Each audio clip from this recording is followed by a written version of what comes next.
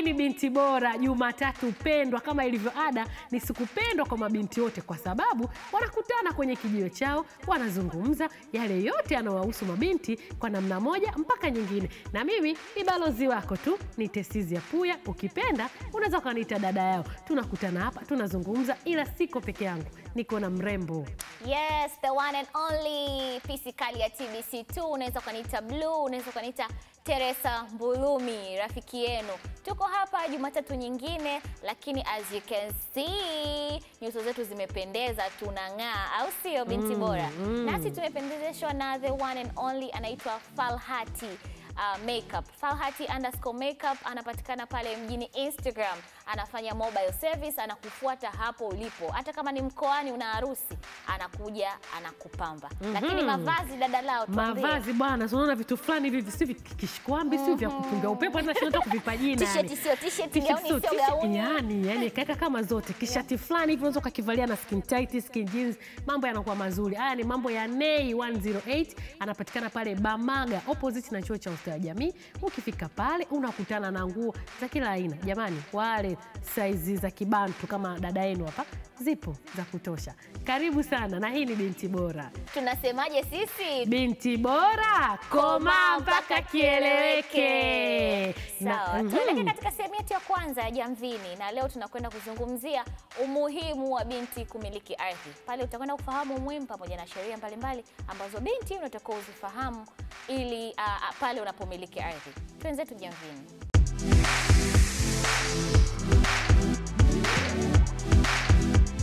Kama ndo kwanza unafungua runinga yako, kipindi hewani ni Binti Bora, na nikwambie ndo kwanza tupo katika sehemu yetu ya kwanza ya Jamvini. Na leo mezani Jamvini tunaongelea mada yetu ya umuhimu wa binti kumiliki ardhi. Tunaona matangazo mengi kwenye mitandao ya kijamii, tunasikia vitu vingi kwamba ni muhimu mwanamke kuwa na ardhi yako, kuwa na kiwanja chako. Lakini leo tutakwenda kusikia kwa undani kwa nini ni muhimu binti kuwa na cha kwako, hasa ardhi, au sio? Studio hapa ninaye kaka, atajieleza anatoka wapi, lakini pia atakwenda kutupa madini kwa nini muhimu wewe binti kuwa na ardhi yako. Karibu sana kaka. Nashukuru. Na mimi binti anapenda kufahamu, au kijana anayekusikiliza muda huu, unaitwa nani na unatokea wapi? Kwa majina naitwa Tomito. Ni mkurugenzi mtendaji wa taasisi ya utafiti na utetezi wa haki za ardhi, Haki Ardhi, ambayo tupo hapa Dar es Salaam, lakini pia tunafanya kazi pembezoni mwa miji mikubwa, lakini pia vijijini zaidi. Labda kwa ufupi, na mimi mtazamaji angependa kufahamu mnatoa huduma gani au mnashughulika na nini hasa? Sawa, nashukuru. Kwanza tunafanya utafiti kuhusiana na haki mbalimbali za ardhi, kwa sababu tunapozungumzia haki za ardhi tunazungumzia makundi mbalimbali. Kuna wanawake, kuna vijana, kuna wakulima, kuna wafugaji, kuna wakota matunda na makundi mbalimbali. Lakini pia tunatoa elimu ya haki za ardhi na sheria za ardhi kwa makundi mbalimbali, wananchi, lakini pia viongozi wa ngazi za vijiji, kata, wilaya. Lakini pia tunafanya masuala ya uchambuzi wa sheria za ardhi, sheria za rasilimali, na kuweza pia kufanya vikao na mikutano na serikali katika ngazi ya taifa, Wizara ya Ardhi, lakini pia kamati za bunge, kwa lengo la kushauri marekebisho na mabadiliko mbalimbali ya sera na sheria ambayo yanamsaidia mzalishaji mdogo, hasa tunazungumzia mwanamke, mkulima na mfugaji ambao ndio watumiaji wakubwa wa ardhi. Lakini pia tunatoa elimu kupitia vipindi vya redio, television, kupitia redio mbalimbali na television kama ambavyo leo tuko hapa TBC. Na pia tunachapisha machapisho mbalimbali kwa lugha rahisi. Unajua sheria zetu nyingi zipo katika lugha ya Kiingereza, lakini sisi tunaziweka katika lugha nyepesi yenye katuni pia ndani zake, ili kuwapatia wananchi wa pembezoni mwa miji na huko vijijini waweze kujisomea. Kimsingi wa Tanzania tuna sana utamaduni wa kusoma, lakini ukiweka kwenye lugha nyepesi inamsaidia yeye mwananchi, awe ni mwanamke, awe ni kijana, awe ni mzee, kupata nafasi jioni au muda wowote anajisomea na kufahamu haki zake za ardhi. Sawa kabisa. Umetueleza kama kuna sheria ambazo zinatakiwa zirekebishwe ambazo zinahusu ardhi. Kwa faida yangu na kwa faida wengine kwa uchache, unaweza kutueleza labda ni sheria zipi na naona zinatakiwa kuwa vipi? Okay. Kwanza tuna sheria ya ardhi namba 4 ya mwaka 1999. Pia tuna sheria ya ardhi ya vijiji namba 5 ya mwaka 1999, lakini pia tuna sheria ya mipango ya matumizi ya ardhi ya mwaka 2007, lakini pia tuna sera ambayo ilitangulia hizi sheria nilizozisema, sera ya taifa ya ardhi ya mwaka 1995. Sheria zote hizi kwa pamoja zinazungumzia upatikanaji, utumiaji, umiliki na masuala mbalimbali yanayohusiana na usimamizi wa ardhi kwa ujumla wake. Sheria ya ardhi namba 4 inasimamia ardhi ya jumla ambayo ni pamoja na ardhi ya mijini. Sheria ya ardhi namba 5 inazungumzia ardhi za vijiji ambazo ndio hasa zinagusa eneo kubwa la Tanzania. Lakini pia tuna sheria mbalimbali ambazo zinazungumzia masuala ya uhifadhi kama uhifadhi wa wanyamapori, uhifadhi wa barabara, uhifadhi wa vyanzo vya maji na maeneo mengine ya mazingira. Hizo ndio sheria ambazo kimsingi sana tutazigusa katika majadiliano yetu. Katika marekebisho. Yeah. Sawa kabisa. Basi tuelekee moja kwa moja kwenye ambacho ningependa tuzungumzie kwenye swala la haki, hasa kwenye usawa wa kijinsia. Unahisi kuna umuhimu gani wa kuwa na usawa katika umiliki wa ardhi? Hatuoni, labda hapo tueleze. Kwanza ni muhimu sana tufahamu kwamba watumiaji wakubwa wa ardhi ni jamii ya wazalishaji wadogo, kwa maana ya wakulima na wafugaji, ambao wote ni wanaume na wanawake. Lakini ukienda katika kundi hilo, watumiaji wakubwa kwa maana ya wanaolima kwa ajili ya chakula na kwa ajili ya mazao ya biashara ni wanawake. Na tunaposema wanawake, mara nyingi tunasahau kuzungumzia mabinti, kwa sababu kwa jamii yetu ukizungumza mwanamke ni kama unazungumza mama mtu mzima ambaye ana familia.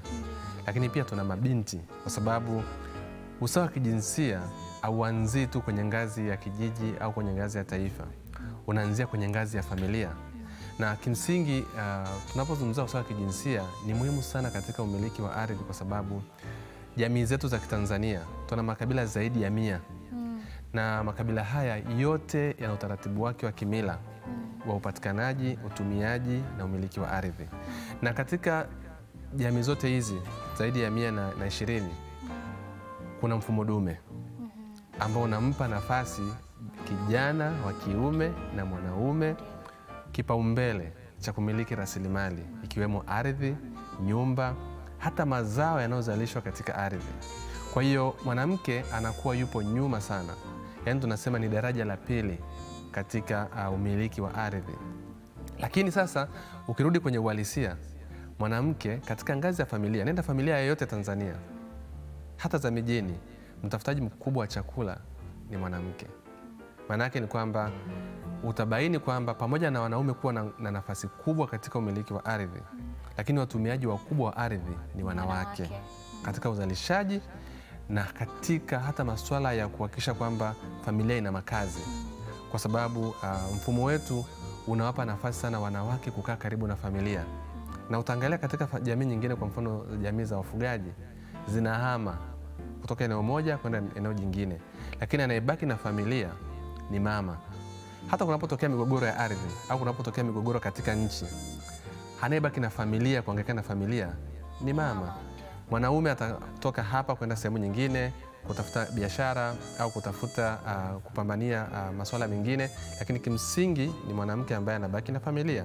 Kwa hiyo usawa wa kijinsia ni muhimu sana kujadili kwenye masuala ya ardhi, kwa sababu mila na desturi zetu haziwapi wanawake nafasi ya kumiliki ardhi. Kwa hiyo ni mjadala muhimu sana katika umiliki wa ardhi. Sawa, sasa tufanyaje ili tuweze kuwapatia na hao wanawake waweze kumiliki ardhi kwa ukubwa, ili waweze kujiendeleza wao pamoja na jamii zao? Unadhani nini kifanyike hapa? Kwanza niseme sera ya taifa ya ardhi ya mwaka 95 pamoja na sheria ya ardhi namba 5 ya mwaka 99 na ile namba 4 ya mwaka 99 zinatoa nafasi kubwa sana kwa wanawake kumiliki ardhi.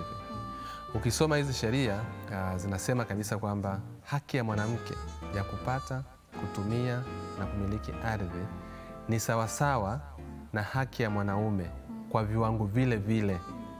Tafsiri yake ni kwamba kama mwanaume ana haki ya kurithishwa ardhi kama kijana ndani ya familia, na binti naye ana haki ya kurithishwa ardhi.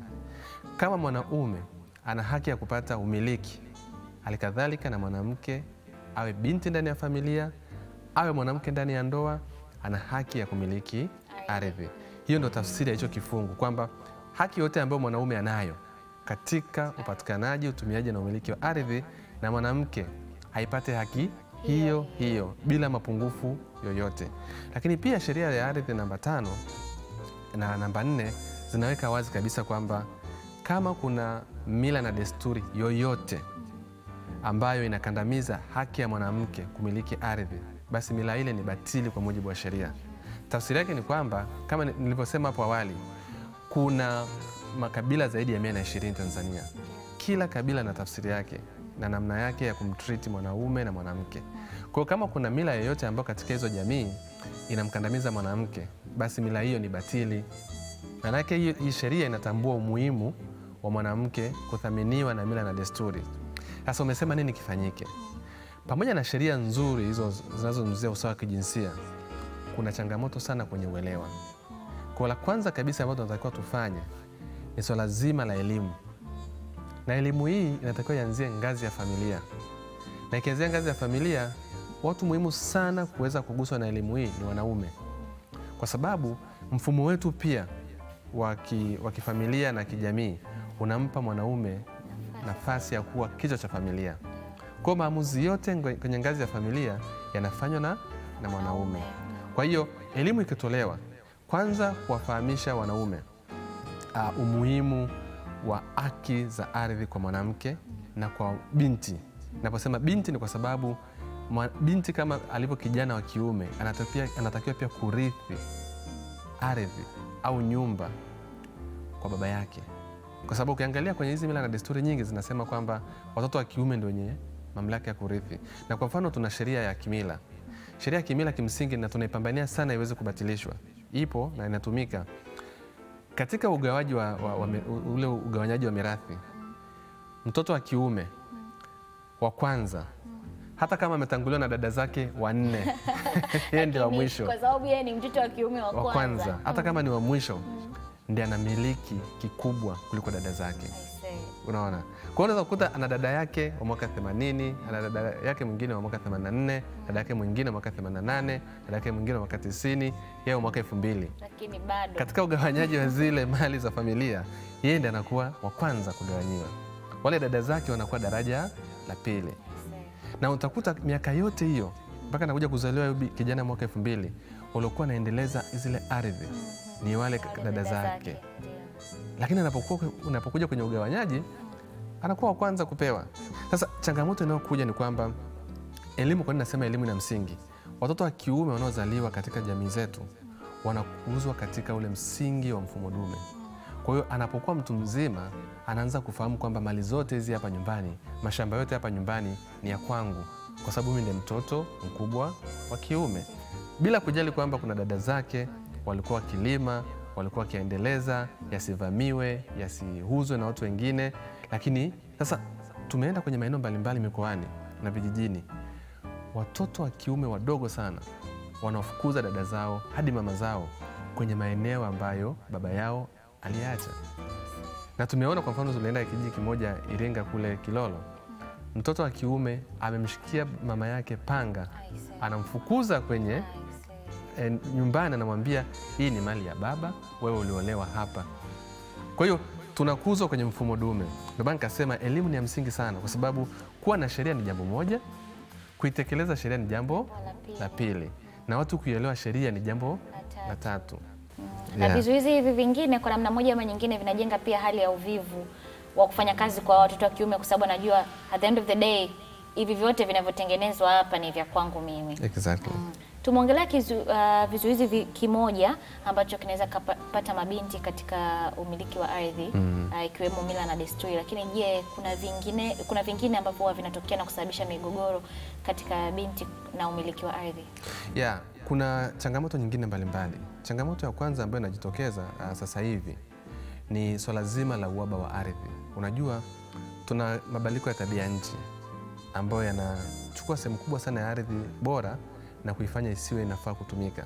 Hii pia ina limit, inazuia uwepo wa ardhi ya kutosha. Lakini pia tuna matukio kwa mfano ya migogoro ya ardhi.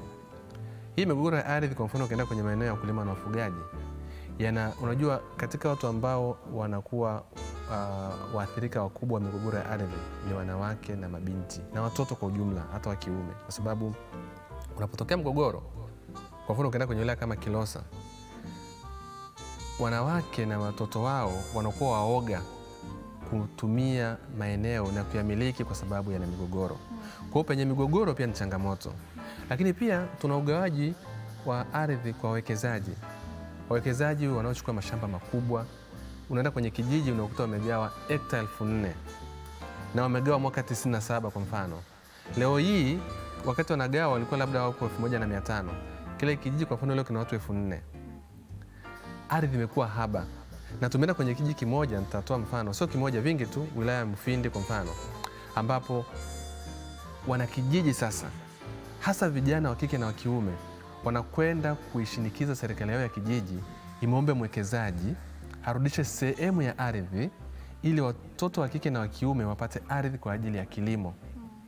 Kwa sababu gani? Wazazi wao na viongozi wa zamani wa vijiji chao waligawa ardhi kubwa kwa uwekezaji. Kwa unakuta kadri wanapoongezeka, unajua sasa hivi ajira hakuna, hizi tunazosema ajira rasmi hakuna. Kwa hiyo vijana wengi wanamaliza kidato cha 4 kwenye shule za kata, wanamaliza vyuo vikuu au vyuo vya kawaida, hawana ajira. Wanapotamani kurudi kijijini kwa ajili ya kupata ardhi ya kilimo, hamna maeneo, kwa sababu aidha yameharibiwa na migogoro ya ardhi au yapo kwenye mikono ya wawekezaji. Kwa hiyo utakuta kwamba kwenye familia waliuza ardhi. Unajua kipindi cha nyuma mpaka sasa kuna baadhi ya vijiji ekari moja ardhi inauzwa shilingi 50,000. Ekari moja ardhi inauzwa shilingi 100,000. Sasa wazazi hasa wa baba katika familia wanaongoza sana kuuza ardhi ili kupata pesa za haraka haraka, bila kujali ana watoto 5, atawachia nini? Na urithi pekee alionao ni ardhi. Hata wengine hata hajapeleka shule, kwa hiyo hata uweze kusema kwamba watategemea shule. Kwa hiyo uuzaji wa ardhi pia ni changamoto sana. Nitakupa mfano. Nenda maeneo sasa hivi ya Bagamoyo, Mkuranga, Kisarawe. Wananchi hao wa kawaida wengi wanasogezwa pembezoni kwa sababu ya upimaji mkubwa wa ardhi kuuza viwanja. Ukifanya tafiti, na sisi kama Kiari tumefanya, utabaini familia nyingi hizi ambazo zimeuza ardhi ili watu wapime viwanja hawana maeneo. Wana watoto 3 kwenda juu. Kwa hiyo wanapokuta baadaye watoto wamekuwa miaka 18 na kuendelea wanahitaji ardhi, haipo kwa sababu wazazi wameuza. Sheria mbalimbali anazotakiwa kufahamu yeye kama mmiliki wa ardhi, awe kijana au awe binti, ni zipi hasa anatakiwa kuzifahamu ili asiweze kudhulumiwa aidha ardhi alionayo au anayotarajia kuja kununua? Okay. Kwanza kama ambavyo nimesema awali, nchi yetu katika eneo la usawa wa kijinsia, hasa kwenye sheria na sera, tupo vizuri. Kwa sababu sera yetu ya taifa ya ardhi ya mwaka 95 inaweka wazi kabisa kwamba mwanamke na mwanaume wana haki sawa katika upatikanaji, utumiaji na umiliki wa ardhi. La kwanza. Yeah.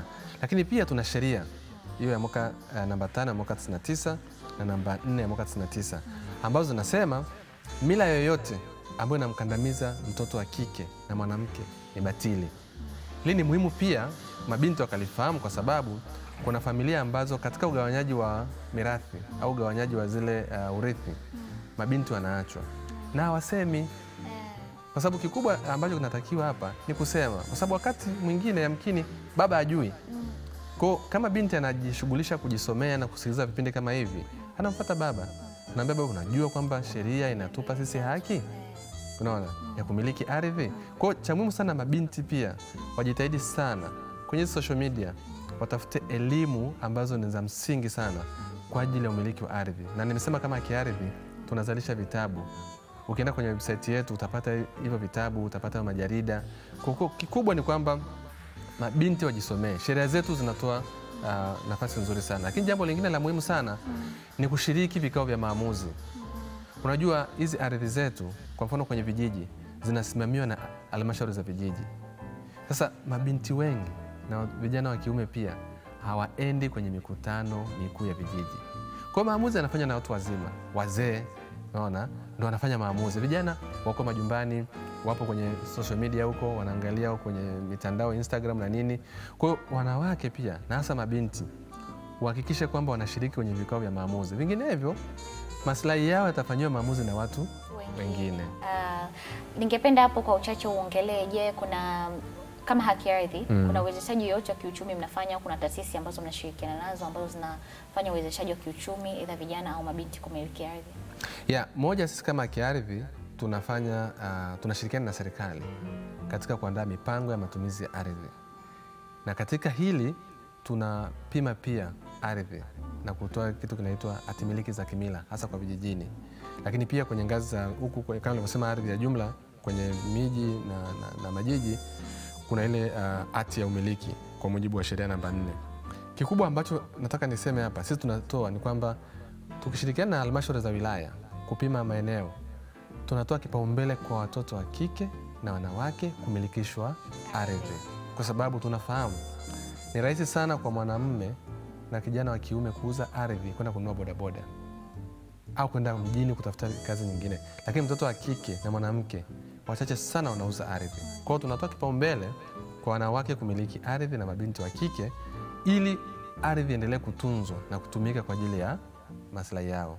Lakini pia tunashirikiana na asasi nyingine ambazo zinatoa pia msaada wa kisheria, kwa sababu unapozungumza habari ya uchumi lazima pia ujue kwamba kuna vikwazo katika hilo eneo lenyewe, kwa sababu kuna migogoro mingi sana, na sisi tunajishughulisha kwenye kuitatua migogoro kwa kushirikiana na taasisi nyingine kuhakikisha kwamba wanawake na mabinti wanaweza kutatua migogoro yao. Kwa kumaliza, ningeomba utupatie mawasiliano yako kama ni sawa, pamoja na mitandao ya kijamii kama tuna maswali zaidi ili tuweze kukufikia na kukuuliza, tupate elimu. Nashukuru. Kwanza nirudie jina, naitwa Cuthbert Tomito, mkurugenzi mtendaji wa Haki Ardhi. Namba yangu ya simu ni 0787 29 22 24. Mitandao ya kijamii tunapatikana Instagram, ukiandika tu Haki Ardhi itakuletea. Ukiandika Facebook Haki Ardhi utapata. Ukienda kwenye website, tuna website yetu ambayo ni muhimu pia sana kwa sababu kuna machapisho. Ni www.hakiardhi.or.tz.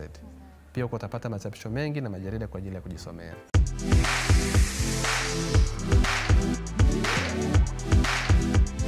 Kauli yetu pendwa hapa tunasema binti komaa mpaka kieleweke, lakini unakomaaje afu umiliki ardhi jamani mjini hapa? Unakomaa vipi? Maki unaweza kukomafu kaisha kuvunjika. Watu wanakomaa kausha damu. Kausha damu zenyewe wanaisha kutunzana kwa sherehe inaisha. Umeona Kausha damu ufanyii chochote, hunui hata ardhi binti kweli. Umeongea hapo kwenye kutunzana. Unajua siku hizo watu wanaenda na vibunda kwenye kichempati. Tunanunua simu za milioni 2, milioni 3, hatu invest kwenye ardhi. Wakati kuna ardhi ambazo zinauzwa bei rahisi huko wapi huko Timbi mbele kwa mbele huko. Kibaha kuna siku nilikuwa napita hivi na bajaji, nasikia ile matangazo wanakaa kwenye vispika vile vidogo. Wanasema wanaanza kupima kuanzia milioni 1.5. Milioni 1.5 simu mtu amebeba. Simu amebeba tena ndo wanazo mkononi anatembea. Sio simu tu. Siku hata mtu akivaa nguo akiulizwa shilingi ngapi gharama? Hapa kama milioni 7 hivi 7 unatembea tena kwa siku moja. Unatembea nayo imeisha. Alafu ukirudi ukizivua kesho na masipasta wao harudi nguo. Ila sisi tunarudi. Siri yako. Lakini yote kwa yote mabinti wanatakiwa wajue kwanza hakuna sehemu mbali. Yaani sijui Tanzania, yani kwa maana unapokaa popote hakuna sehemu mbali. Kwa mfano mimi sasa hivi nakaa Segerea. Wakati mimi niko mdogo Segerea ilikuwa ni sehemu kuna pori. Daladala hazifiki. Yaani ukisema unataka Segerea ndo wapi? Lakini sasa hivi hamna mtu ambaye hapa juu Segerea. Wazazi wangu je malamba mawili. Wewe tena malamba mawili ndio niseme. Lakini mwangalia iko barabara ya vumbi. Lakini sasa hivi pana lami, watu wameweka maduka, watu wamejenga kuna kila kitu mpaka supermarket. Kwa hiyo ardhi yani maendeleo yatafika. Huko unakuona kijijini maendeleo yatafika. Na ndio ardhi itapanda thamani. Itakuwa gharama zaidi. Na usiogope na mabinti. Mimi naomba niwaambie kitu kimoja cha muhimu. Mambo ya kusubiria kwamba nitaolewa, mume atanunua ardhi, afu yeye ndo atajenga nyumba, yashapitwa na wakati. Wakati saa hizi uko single na boyfriend wako mwenyewe bado hujaanza kufikiria kuolewa, hebu anza kujiandaa. Tafuta viwanja vyako hata viwili. Lakini nisisitize wakati unamiliki hivyo viwanja, ukiingia kwenye ndoa visikutie kiburi. Kwamba mimi na kiwanja tunavyochonga kama 4 hivi. Hapo sasa mmesikia. Au unaweza kumwambia jamani mimi nina kiwanja yeye ajenge. Hiyo siku anakuambia utoke unamwambia nyanyua nyumba yako mimi niachie kiwanja changu. Naomba nisitie neno hapo. Sina kiwanja. Mimi neno kwa maana kuna issue za wanaume, mfumo dume, mambo ni mengi hapa, lakini yote kwa yote tumeukataa kwenye haki za ardhi, mambo ya mfumo dume. Lakini yote kwa yote, binti ukiwa nacho unacho, na uzuri wa ardhi wakati wowote kwanza inapanda thamani kadri miaka unavyozidi kwenda. Kwa mfano sasa hivi mtu kama alinunua kiwanja Kibaa miaka hiyo ya nyuma iliyopita, sio Kibaa hii hauzi kwa bei ile ambayo ulinunulia. Unaweza kukuta umenunua kiwanja laki 5, milioni 2, milioni 3, miaka 5 ijayo unauza mpaka milioni 100. Trust me. Kabisa. Kwani walo hata huko tunakokuona sasa hivi Oysterbay Masaki. Yamesha there was a time huko nyuma ambapo labda sisi hata tulikuwa hatupo, palikuwa pori. Lakini angalia sasa hivi mtu akiuza nyumba kule anauza shilingi ngapi? Nyumba ya ajabu lakini milioni 300. Tunaona Mbezi Beach sijui. Sasa hivi viwanja havishikiki, lakini zamani kulikuwaje? Na kwenye kulikuwa mapori kama tunavyoviona sehemu nyingine. Kwa hiyo yote kwa yote bado tunaendelea kujifunza kama mabinti ni muhimu kuwa na chako hata kwenye ardhi.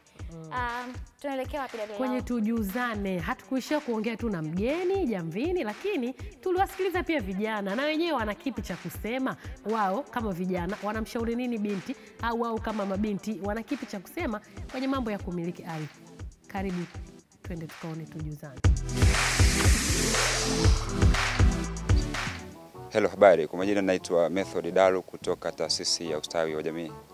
Niko hapa leo kuzungumzia mabinti na umiliki wa ardhi. Kama tunavyofahamu kwamba issue ya umiliki wa ardhi ni takwa la kisheria. Ukiangalia katiba yetu ya Jamhuri ya Muungano wa Tanzania, ile ibara ya 12 na 24 inaelezea usawa wa kila mwanadamu kumiliki mali na ulinzi wa mali zake. Lakini pia ukija kwenye sheria ardhi ya mwaka 1999, sheria namba 5 na ile sheria ya umiliki wa ardhi ya kijiji namba 4 ya mwaka 1999 pia zinamtambua mwanamke kama sehemu ya umiliki wa ardhi. Sasa changamoto ni licha ya kuwepo kwa hizi sheria na katiba pia imeelezea, lakini still watoto wa kike au mabinti wanashindwa kumiliki ardhi. Changamoto ni zipi? Shida ya kwanza ni uelewa mdogo au ufinyu wa uelewa kuhusu sheria za umiliki wa ardhi. Lakini changamoto ya pili ni mila na desturi kandamizi, hasa baadhi ya mikoa, hasa baadhi ya makabila. Issue ya mwisho ni sheria kandamizi ambazo zipo pia kwa upande wa mabinti. Kwa naamini kwamba tukifanyia marekebisho hizi changamoto, basi wanawake au mabinti watapata fursa ya kumiliki ardhi. Kama ninavyosema, naomba nirudie tena kwamba issue ya kumiliki ardhi ni takwa la kisheria. Kwa hiyo mabinti lazima pia mtambue kwamba mnatambulika kisheria kwamba mnaruhusiwa kumiliki ardhi. Habari, naitwa Nancy Faustini Tangaja, ni mwanafunzi wa mwaka wa 3 katika Chuo Kikuu cha Dar es Salaam. Nachukua shahada ya masomo ya utawala wa umma na sayansi ya siasa.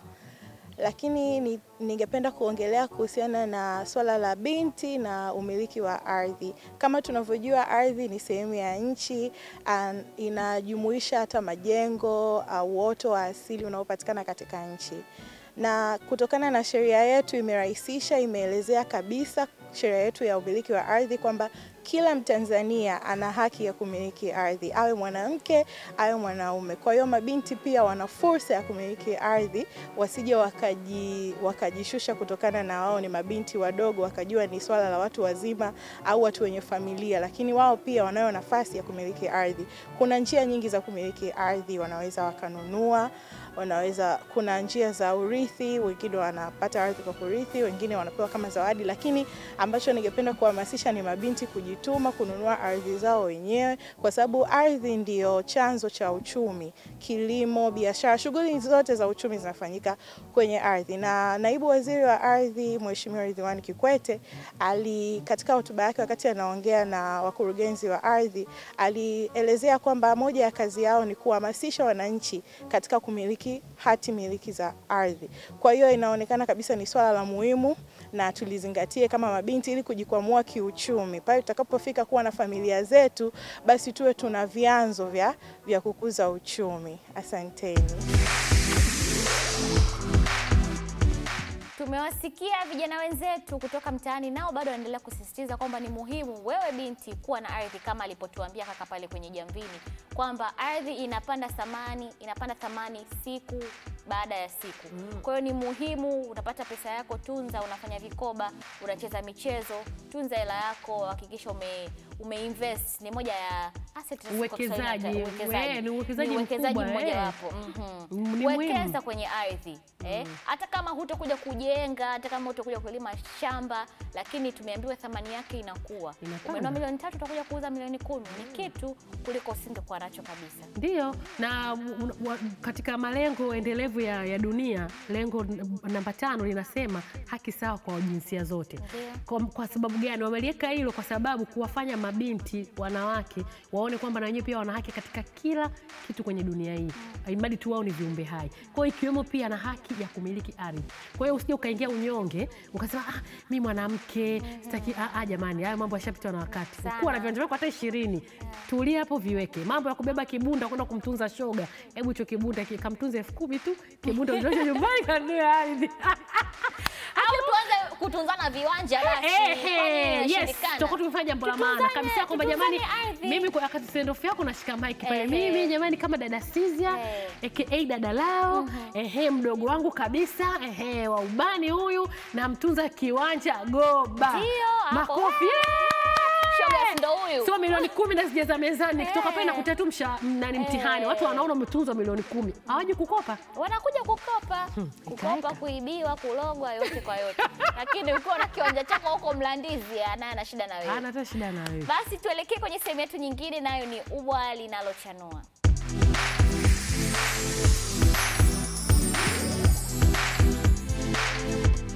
Karibu kwenye ua linalochanua, na kama ndo kwanza umewasha runinga yako, nikwambie tu hujachelewa. Hapa utakutana na Binti ambaye anapatikana Dodoma, na ndo ua letu la leo. Ana mengi ya kutueleza, ongozana nami tukajifunze kupitia yeye.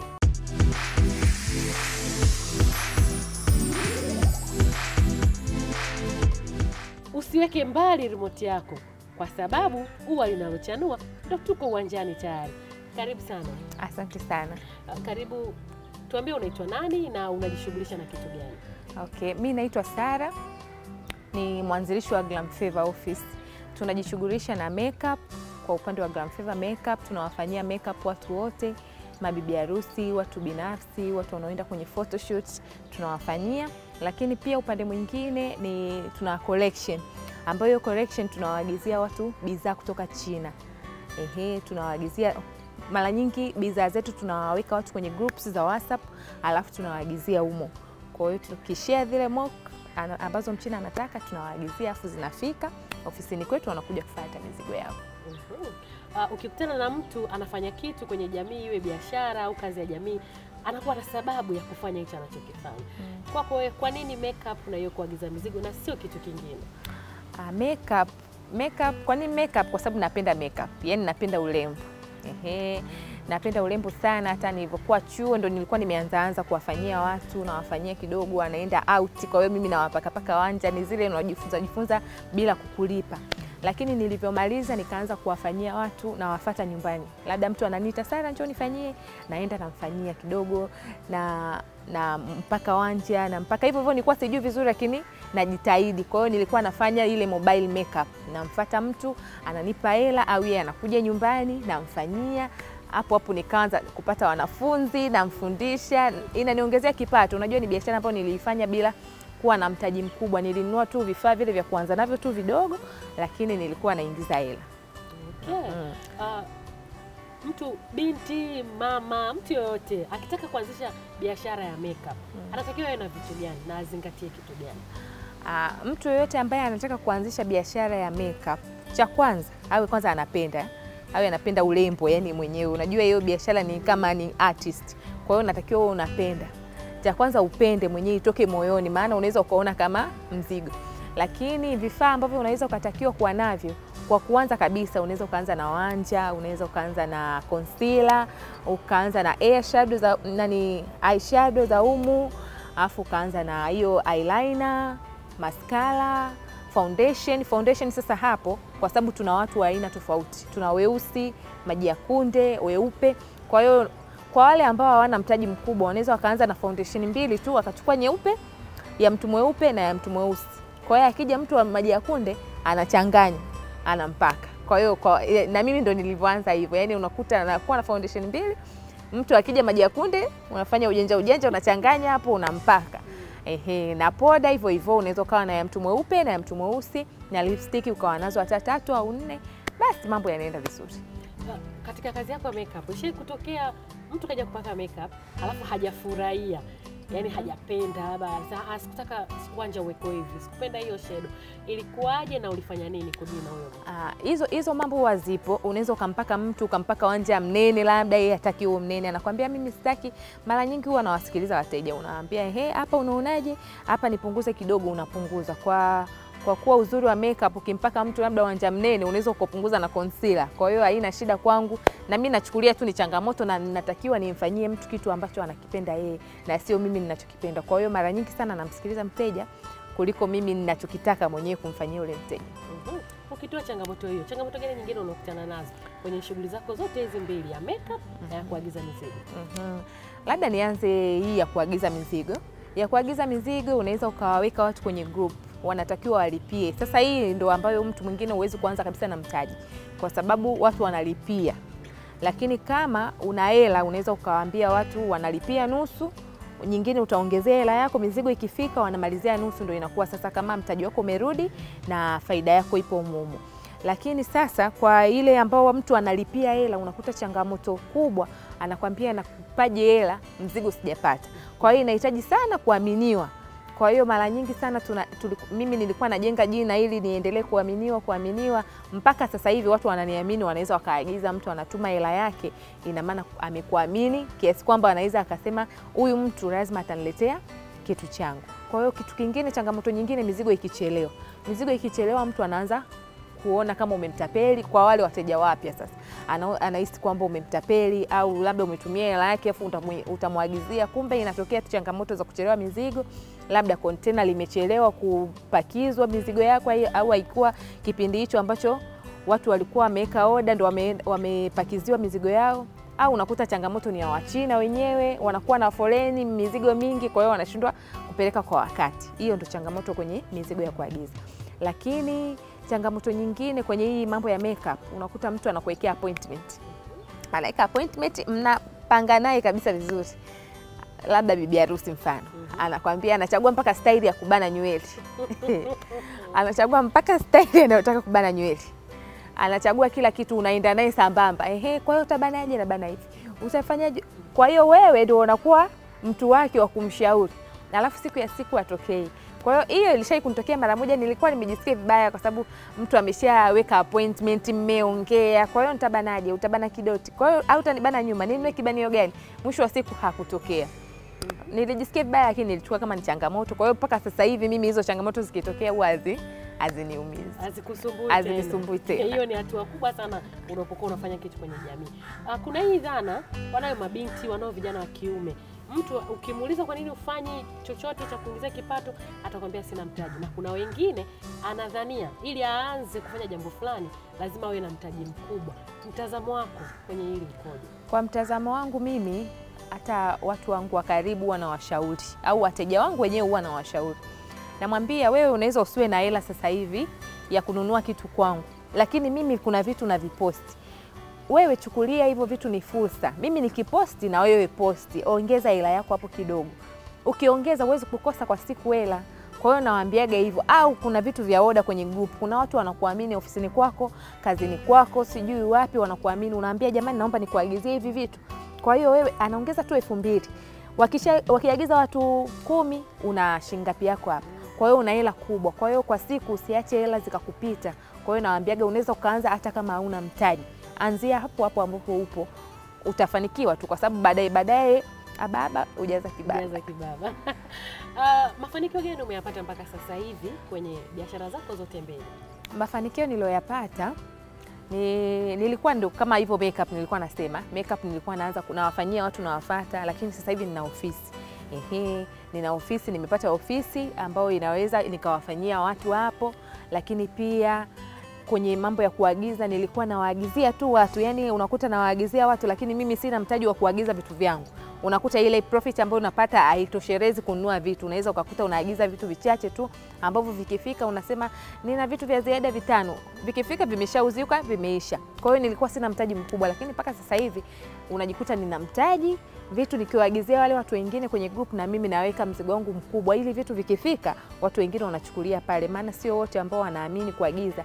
Kwa hiyo wengine wanachukuliaga ofisini. Kwa hiyo nimefika hiyo hatua, naagiza mwenyewe vitu, wanakuja kuchukulia ofisini. Okay.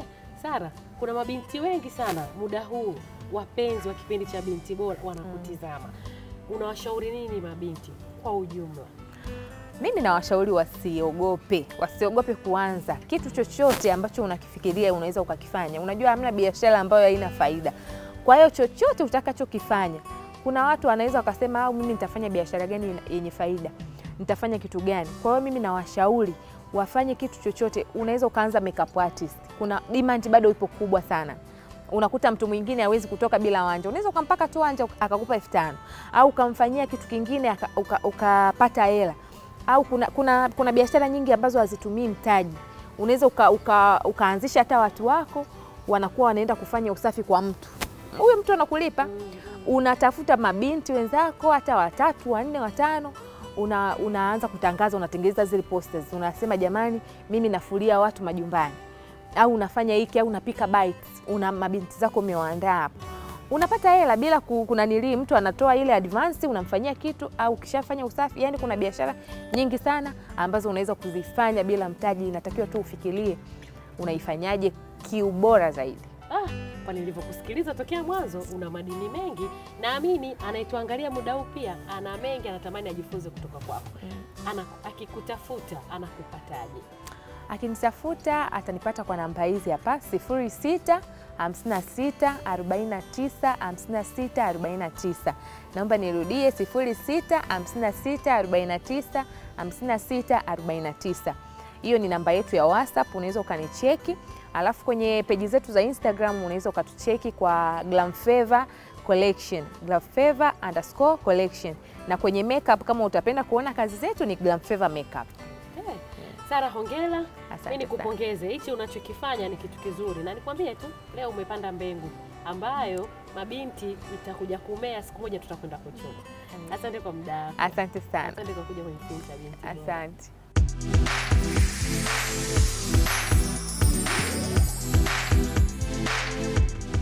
Okay, na ua letu la leo ni kutoka makao makuu ya Tanzania, ambayo ni wapi jamani? Dodoma au Idodoma. Tulienda kule tukakutana na mabinti wengi, na huyu ni binti mmoja wapo anaitwa Sara. Sara bwana ana sehemu yake ya kupaka makeup. Inaitwa Glam Beauty. Mambo kama haya. Yaani mambo ya kupendeza. Na anapaka makeup konki. Wacha. Makeup fulani hivi yani. Unapaka nini? Ala, mie tena. Si unajua sinaga show ndogo. Makeup fulani hivi safi. Unajua kuna makeup fulani kwa kaa imepigwa blush. Au umepaka kama tope hivi. Alafu kuna makeup kila kitu kimekaa sehemu yake. Kimekaa na sasa ndio makeup anayopaka Sara. Yaani utafikiri kuna brush ya ziada umeongezewa. Pia ukiacha hiyo pia ana duka lake la kuuza nguo. Inaitwa Glam Collection. Yaani pia ni sehemu nzuri ambayo ukienda unapata nguo za kila aina, anaagiza mzigo, lakini pia anaagizia watu. Kwa mfano wewe umeona vitu, labda umeona pochi, umeona viatu kutoka China, anakuletea tena kwa gharama nafuu. Kwa dada fulani hivi amejiongeza mwenyewe, mrembo, ameolewa lakini ana watoto wake, lakini ukimuona unasema jamani, mbona kama bado dasa sababi. Anaweza zake anaanza kujichanganya. Mbona anajichanganya? Kumbe tayari mambo fulani. Basi sisi tunakupongeza sana Sara, endelea kukomaa na naona kinaeleweka. Endelea kutumotivate sisi mabinti na mabinti wengine wanaokutazama. Na mimi wameona, wamesikia historia yako, wamejifunza kutoka kwako. Usisite pale watakapokupigia simu kukuomba ushauri kwa namna moja ama nyingine. Sisi hatuna la kuongeza, tunakupongeza sana. Hongera. Basi huyo ndo ua letu lilochanua kwa siku ya leo. Kutoka kwenye ua kama kaida yetu tunaenda kwenye nini? Chuku. Na leo chuku leo bwana. Nikaona sio shida. Majumbani tunatengeneza juice, lakini swali linakuja, juice zinaeleweka? Kila siku mango passion na juice ya passion. Hivi kwanza nani alisema kwamba juice ni embe, parachichi na passion? Hivi kikao kilifanyika wapi, mbona sikualikwa? Yaani embe na passion havikosekani. Tutengeneza juice gani? Embe, passion na parachichi. Hapo ndo tumemaliza. Tukizunguka sana basi labda tumefanya juisi ya nanasi na embe. Hapo ndo tumefunga break, tumemaliza. Kama matunda mengine sokoni hatuyaoni. Hapo sasa ushamba tu. Hebu tuambie leo dada lao. Leo tunatengeneza juisi ya nini kwenye chukuchuku? Sitaki kuambia waende. Twende kwenye chukuchuku. Hapo tukaone kuna juisi jamani zipo ambazo ukitengeneza matunda ambayo hajazoeleka lakini ni nzuri kwa afya yako. Ungana nasi. Twende kwenye chukuchuku. Karibu kwenye segment ya chukuchuku na leo uko na mimi dada Paskazia Mayala, mmiliki wa Binti product. Tunatengeneza juisi. Juisi hizi sio zile zilizozoeleka nyumbani. Ni juisi ya healthy juice. Yaani juisi ya afya. Kuna tikiti na kile linaonekana, kuna nanasi na pia tuna passion. Ratio yetu ni kama ifuatavyo.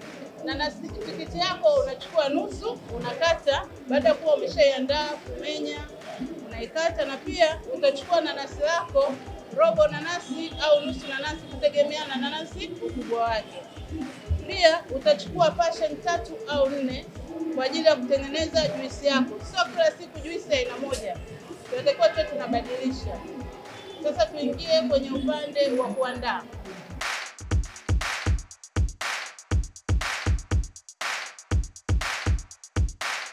Mchanganyiko wetu una tikiti, una nanasi na pia una passion. Kama nilivyoeleza ratio yetu.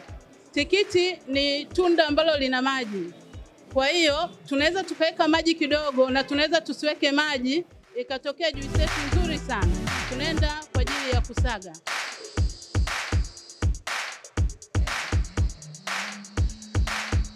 Wakati unasaga uhakikishe, kwa sababu blender zinatofautiana watts. Blender nyumbani unatakiwa ukate vidogo vidogo zaidi, maana sio commercial blender. Kwa hiyo kwa blender kama hii ambayo inahimili chochote, unahakikisha unaisaga ikiwa laini kabisa. Juisi yetu ipo tayari, tunaweza kuchuja au kutokuchuja. Sasa tuingie upande wa pili ambapo tunachuja juisi yetu.